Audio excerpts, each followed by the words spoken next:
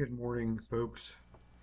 Thought I'd make another video here on some simple things to do that to make your model a little more accurate, or your representation of the model anyway. This is something it was very easy to do and I didn't know how to do it for a long time. But that is adding or changing the library for the switchboards and panel boards, or pretty much anything. It's similar to the breaker, or that adding that number 3 copper. We'll start out here with the panel board. And since I've already done this, it's been a while that I may have some flubs, but bear with me. In the SKM library, it doesn't come, going from memory, I don't think, with a 125 amp panel board or a 200 amp panel board in the library. I don't know why, but I run into those often. And there was nothing in there for it. You had to go from 100 to 150. There was no 125, or 150 to 225, and there was no 200. Like I said, I already added those to my library, but let's take a look at how to do that. We'll make one that's, I don't know, some made up amperage. You want to get back in your library, just like you did for the cables. And instead of going into the cable, we're going to go into the cable library. We're going to go into the bus. And I'm going to, let's make a, let's make a 300 amp panel board. I know there's not such a thing, but we're going to create one. So I'm going to Control C, Control V, and now I've got a panel board down here, a copy of the 250. I'm going to open that up and I'm going to call it 300. And then in the ratings, I need to change all these ratings to 300 amp. Oops.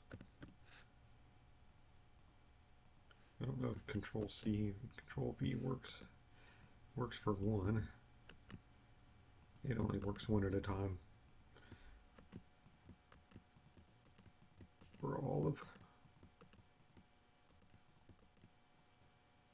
I don't think there is such a thing as a 300 amp rated panel board. Maybe there is. I've never come across one.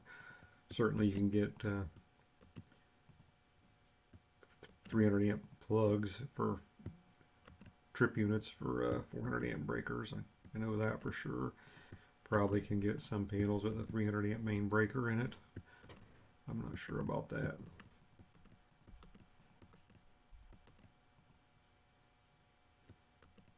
There's a lot of different types of 250 amp panels.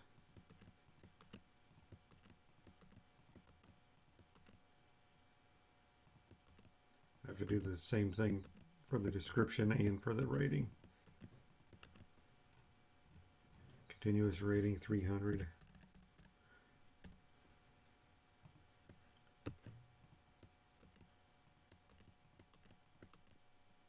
Wonder if that'll work. Nope. I didn't want to do that. What did that say?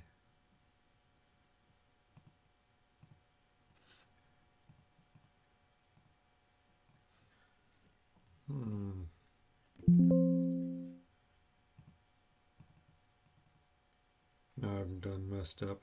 Let me get out of here and look at another one. Yes. Rating. Continuous rating amp. Okay.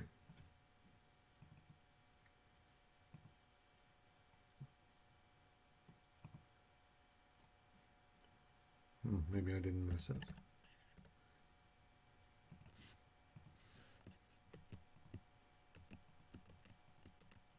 Trying to take a shortcut and didn't know what I was doing there.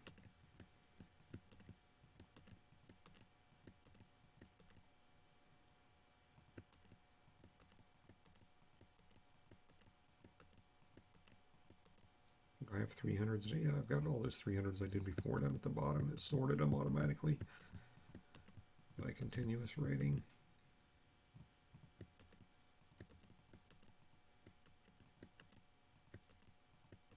I don't know is I haven't looked at these test X over R ratios to know if they're the same from panel board to panel board to panel board. I'm assuming that for right now. I should have checked that before I made this video. Sorry, you'll have to check it yourselves. So I'm just showing you how to do this.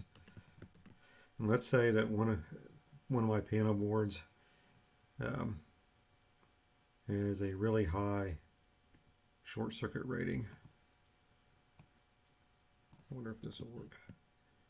And I'm just going to add it, 300 amp. And I'm going to say it's a 240 volt rated panel board. 300 amps there, and with a short circuit rating of,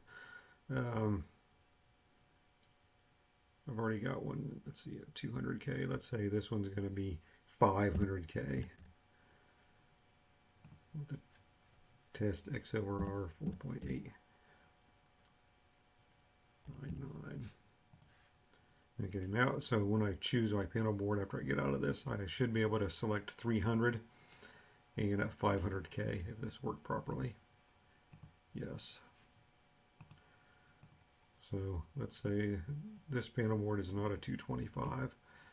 I want a 300. Yes, now I've got a 300 amp panel. And it is 300 amp panel at 240 volt and 500K. I'm pretty certain that doesn't exist, but at least it exists now in this model. So you do the same thing for this, for the switchboard as you would for adding a panel board. So you can add ratings to your switchboards, available ratings, or add available ampacities. I looked at this earlier for something else when I was actually working on another job, and it looked like they had about everything in here you would run into.